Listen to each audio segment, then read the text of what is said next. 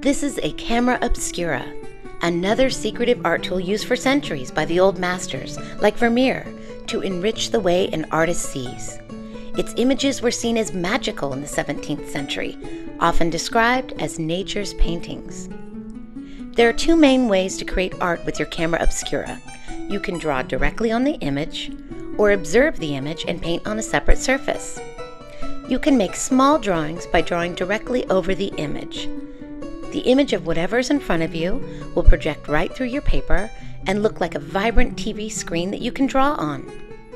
Or you can use the camera obscura's image as your reference and paint on your normal paper or canvas. The image projected by a camera obscura is like no other image you'll ever see.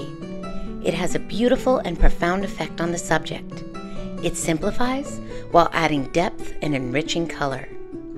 Working from the camera obscura as your reference will make perspective easier to capture, add untold depth to your work, and inspire your creativity. Also, the camera obscura's image can be captured by still or motion cameras and will add a rich, vibrant depth to your photograph or your cinematography. Beautiful enough to put on display, but too fascinating to put down.